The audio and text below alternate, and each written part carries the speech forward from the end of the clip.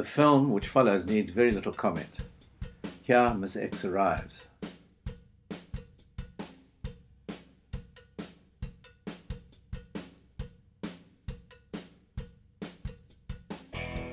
The big boat is carefully winched down to the water on a slipway at the home of Peter Haas, Bothner's Trans River neighbour.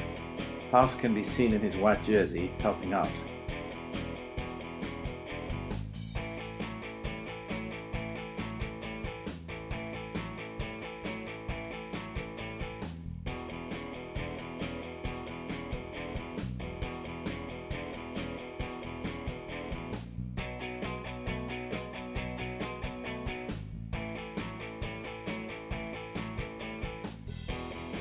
The very first of numerous problems still be encountered. The trailer, with its large wooden cradle, is partly floating itself, and Miss X won't float off, and efforts are made to ballast the trailer and drag her off with another working Chris Craft.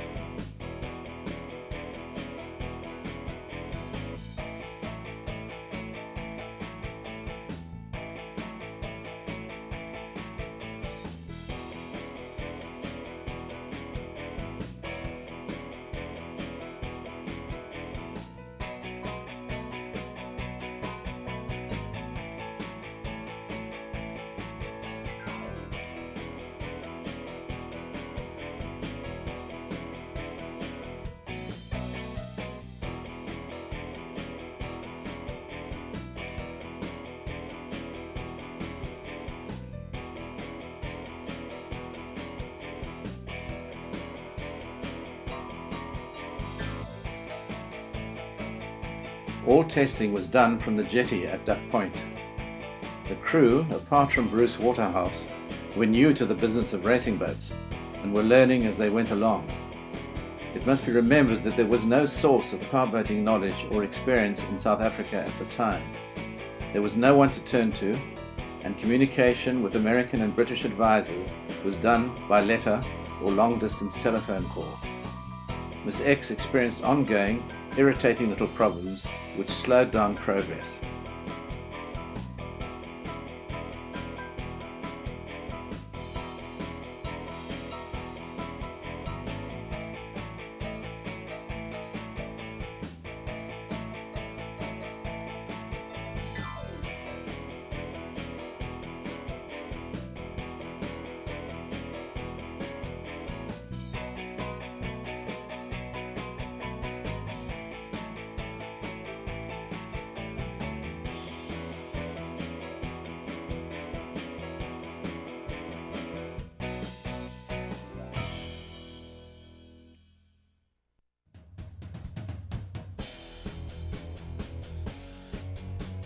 Bobby, in the checked shirt, spent hours in discussion with Bruce Waterhouse, who was a fund of knowledge about the Rolls Merlin, and his keen engineering ability was useful in problem analysis.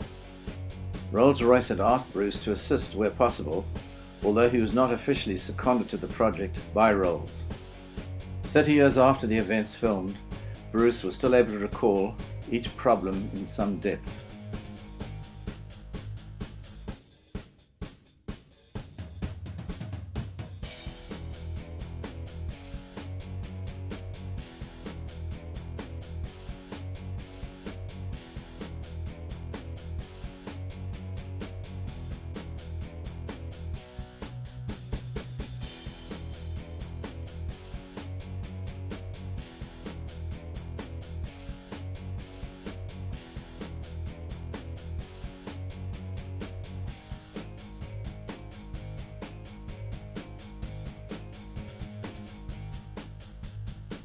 As the film shows, once engine problems were resolved, the hull design remained a major problem.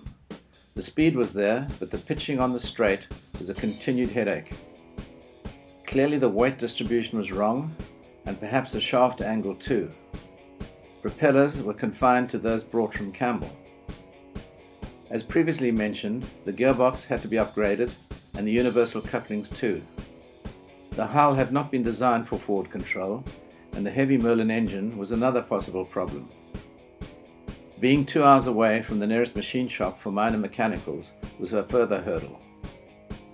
The tests were being run in the South African winter, which, although not like North America, was still cold, with early morning temperatures below zero. It wasn't a good time to be working in the water. Those who watched these early trials were amazed that Bobby persisted, as the boat looked very unstable at times. But Bobby stayed with it and never admitted to being fazed by the violent antics of his craft. Discussions went far into the night under the clear winter African sky, often seated around a blazing wood fire, setting up programs for the next day.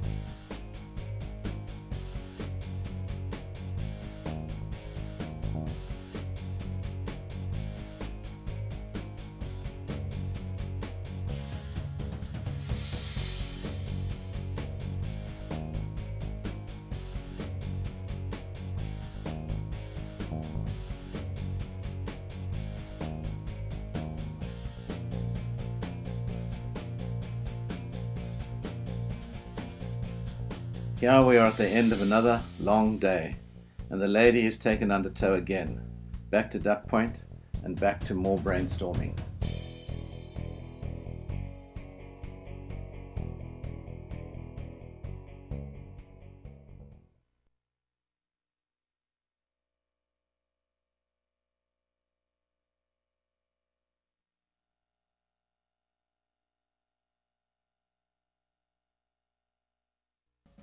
Bobby and Thelma returned to South Africa after their American trip, with Bobby excited by the power and speed of the American Gold Cup boats.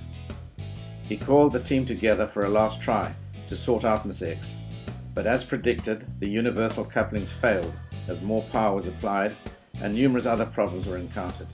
They were mechanical and might have been solved, but the instability of the craft was a major hurdle which Spur could not overcome.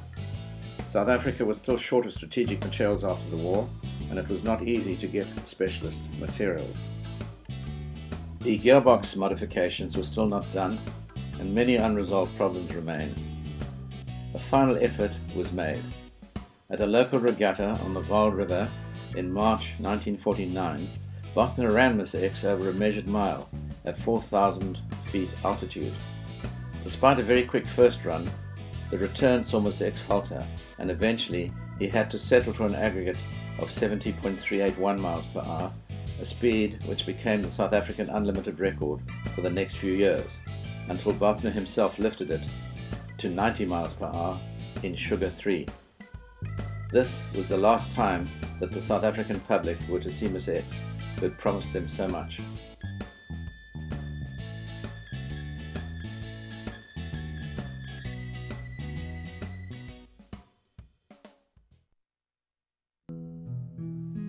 Reluctant to throw more of his limited means at the project, Bobby had Miss X rebuilt to a smaller conventional dimension and more akin to her Ventnor origins. This can be clearly seen in the photograph of Miss X II. Power came from a Cadillac V16 engine, reputed to have come from Field Marshal Jan Smuts' staff car. But this redesign did not produce results, and the hull was further reduced to take a V8 block with Edelbrock heads, and with this craft, Miss X III, Bobby was able to dominate local racing for the next few years. The story was concluded when Bobby imported a Hallett-designed hull from America, Sugar 3, which carried the American number F12 and was powered by a Mercury block with fuel injection. He raced this successfully into 1956, when he was tragically killed in a motor accident. Thelma gave Sugar 3 to Peter Haas, Bobby's great friend and fellow racer. The saga of Miss X is a little-known story of a man who loved powerboats and aimed for the highest rewards. Sadly, it was not to be. Miss X and Bobby Bothner deserved so much more.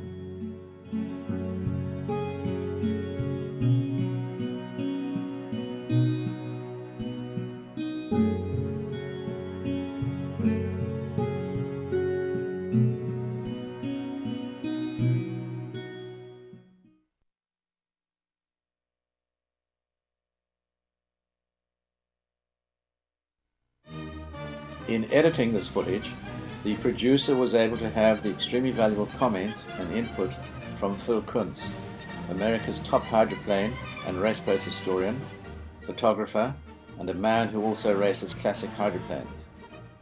Phil informed us that the footage, apart from containing film of the '48 Gold Cup, also included a short section taken at Red Bank, New Jersey. This, Phil believes, may have been through Bobby's friendship with Guy Lombardo, who lived near Red Bank, and Bobby, on his way home from New York, probably stopped there. This race took place a week after the Gold Cup in Detroit. The '48 Gold Cup was a very controversial race. The water conditions were very bad, and with hindsight, the race should have been postponed. It will be remembered for the extremely rough water and the fact that most of the unlimited boats were broken up or badly damaged. They were simply not built for high speeds in these conditions. In the footage, one can see, amongst others, La Hala II, a Ventnor hull driven by Harry Lynn, Suchcrust, another Ventnor with Dan Arena, Miss Pepsi with Clell Perry, Hurricane 4 with Morland Weisel, Tempo 6 with the bandleader Guy Lombardo, and My Sweetie driven by Wild Bill Cantrell. Then there was Miss Canada 3, a hacker craft driven by Harold Wilson, and Miss Great Lakes driven by Al Fallon, the eventual winner. Skip Along was driven by Stan Dollar, and So Long by the famous Lou Faggio. Sant Ambrogio was the only foreign entry, driven by the famous Italian Achille Castaldi, holder of many European records, his boat being powered by an Alfa Romeo motor. And then there was Miss Frosty, a Detroit entry driven by Warren Avis, and the power was still provided by a venerable Duesenberg engine. Finally, it was Miss Canada's last race, as she was soon replaced by Miss Canada 4, and she can be clearly seen in the pictures. It is interesting to note in the film Bobby's fascination with design, as several of his shots probe the undersides of boats as they are lifted from their trailers onto the water, and some slow motion shots show the antics of boats on the rough water. In some of the later footage, the very reduced field can actually be seen. In writing about the race in the magazine Rudder in 1948, Lou Apple said the Detroit River resembled the North Atlantic. There were 21 entries, and they were divided into 2 preliminary heats. The racing that day was full of incidents. Hurricane 4 broke up, and Lombardo flipped Tempo trying to avoid a collision, breaking his arm. Miss Pepsi, G99, was a new hull, and it began to disintegrate. The Italian entry, Castaldi's Sant'Ambrogio, broke up, and so it went on. The film footage demonstrates the conditions as the big boats thundered around the course, leaping in the air and staying airborne before crashing back into the water. The film, faded with time, was actually taken using an old handheld 16mm camera, but it still manages to capture some of the drama of the race. On his return, Bobby often spoke about the raw courage of the American drivers.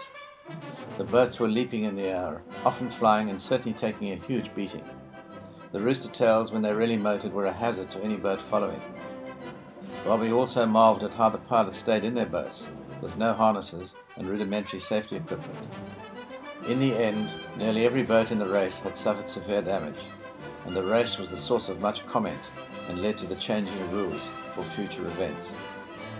To quote from Lou Epple in Rudder magazine of 1948, the month of September, we read as follows, quote, "After getting the checkered flag for the final heat, Foster shut down the Allison and was towed to the official stand, receiving the salutes of the spectator fleet in the form of mass hooting of horns and wild blowing of whistles. Foster really won the cup the hard way this year. After he climbed aboard the official dock, a crew boarded Foster's boat and worked feverishly to keep it afloat while it was being towed to the pits. But before the trip was completed, Miss Great Lakes, the winner, became another victim of the Detroit River." A review of this running of the Gold Cup brings out several notable facts. For the first time in the history of the race, the failure of the starting fleet cannot be blamed on engine breakdowns. This year it was hull failure, and whittled the field down and down. The fact of the most unambiguous use of 12-cylinder Allison aircraft engines by the bulk of the entrants proved that the early bugs have been worked out in racing boat installation, and also that present speeds of Gold Cup boats require a complete revision of Gold Cup racing rules. On Sunday, August 29th, the day after the Gold Cup race, gave more than ample proof of such a need. Beautifully designed, engineered and constructed racing craft were beaten, broken and ruined, and thousands of dollars worth of time, effort and materials were ready for the scrap pile, only because the present rules make no provision for the postponement of the greatest powerboat racing event in the world. On his way home via New York, Bobby stopped at the Vecnor plant in Jersey and purchased a beautiful polished mahogany runabout powered by a Grey Marine Fireball 160 horsepower engine, which was shipped to South Africa. She was named Vivian II and dominated runabout racing for some years. On his return to South Africa, Bobby determined to give one more attempt to sort out Miss X problems.